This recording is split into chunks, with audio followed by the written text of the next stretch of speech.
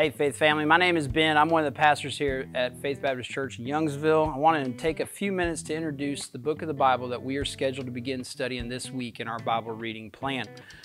Before I do, though, I want to invite any of you that are not currently participating in the Bible reading plan to join us. We read 2 to 3 chapters a day of the Bible, 5 days a week, and at that pace, we'll read it in 2 years. You can get a copy of the Bible reading plan on our website. There you'll also find videos like this one that give an introduction to other books of the Bible, as well as one-page handouts that summarize each book of the Bible that we're reading. I hope you'll join us and that we can grow in our study of God's Word together. This week, we begin the book of Ezekiel. Ezekiel is admittedly one of the more difficult books of the Bible to study. It's difficult because it's written in several different styles and genres. It's narrative mixed with poetry, mixed with apocalyptic writing, mixed with prophecy. It also contains a lot of symbolism where visions and actions of people represent something else. And so if you aren't careful, you can get very confused in trying to figure out what everything means. But let me encourage you to do the hard work of reading this book and studying it, because it is rich with lessons that we need to be reminded of, that our God is holy, that He acts on behalf of His name, and that we are in great need of a Savior. And so let me encourage you to do that. This book contains some of the richest pictures of how we can have life in Christ in the Old Testament. The book of Ezekiel was written by the prophet with the same name.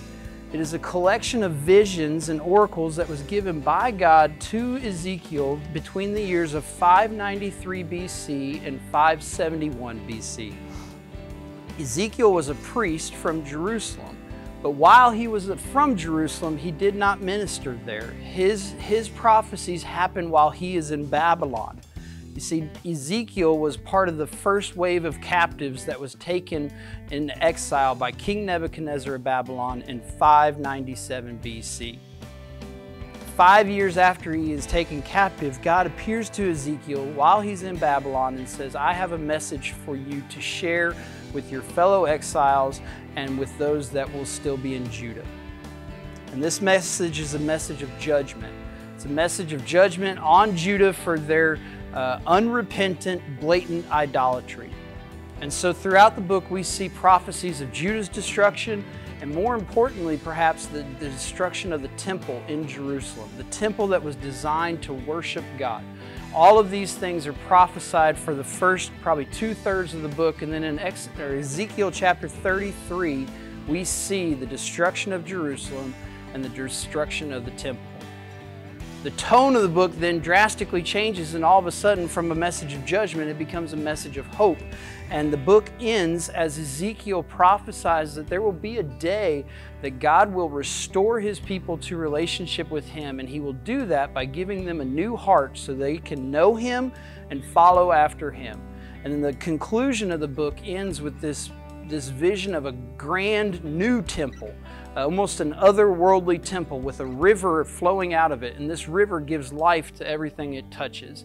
And it is a picture of the hope that is to come to God's people. There are 5 key themes in the book of Ezekiel that you'll see over and over again in the coming weeks as we study this book. And I want to highlight some of them for you right now. First of all, God's glory. God is holy and worthy of praise. He will not share His glory with others. Much of Ezekiel focuses on how God is acting on behalf of His name and His glory, vindicating the holiness of His great name.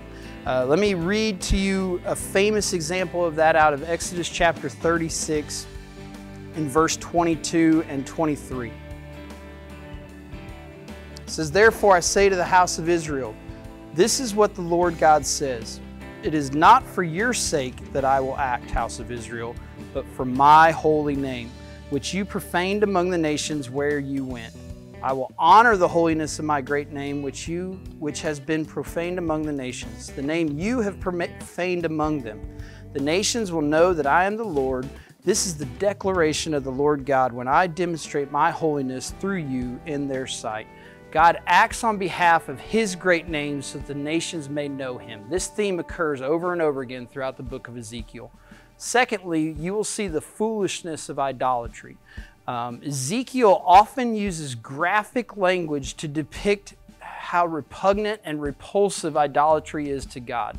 For example, he compares idolatry to adultery, accusing God's people of cheating on him with pagan idols. And worship of anything except God is empty and will ultimately result in judgment from him.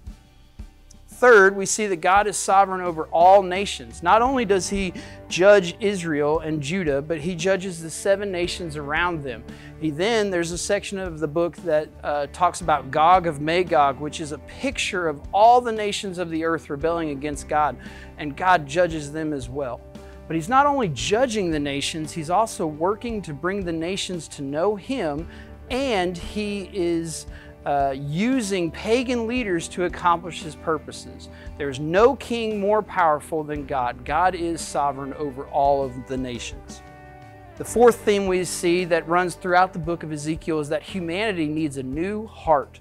The Israelites failed to repent of their idolatry because of the hardness of their hearts.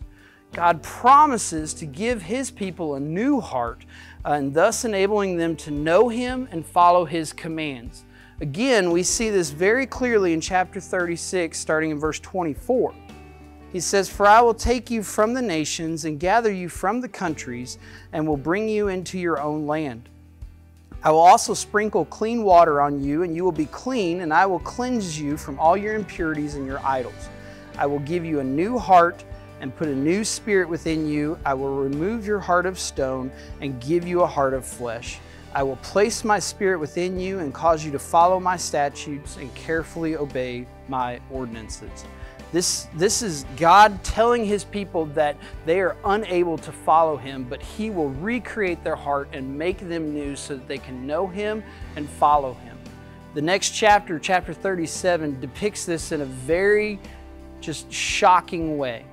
Ezekiel sees a valley of bones, of skeletons, and they have been dead for a long time.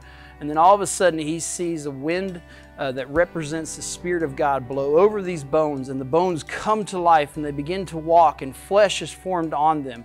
It is a picture of God recreating humanity, of making them new, and it points us to the hope that we have in Christ. That apart from Christ, we are dead in our sins, but when the Spirit of God moves in our lives and we believe in Jesus, we are made alive and we are made new. The final theme in the book of Ezekiel is the promise of new creation. The book of Ezekiel ends with a vision of a magnificent temple, a temple that is bigger than any building that was in Jerusalem, and it seems almost otherworldly.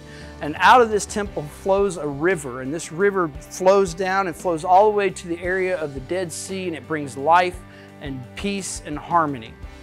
This imagery is very similar to the imagery that's found in the book of Revelation, and depicts the hope of a restored creation without the effects of sin. Ezekiel promises us that God is not only giving his people a new heart, but he's giving them a new place to live in his presence. It is the hope that we have as Christians. Ezekiel is a challenging book, but I pray as you study it, you will be reminded anew of God's glory, our need for salvation, and the promise of an eternity with him in paradise. And may we bring glory to God as we study it together. God bless.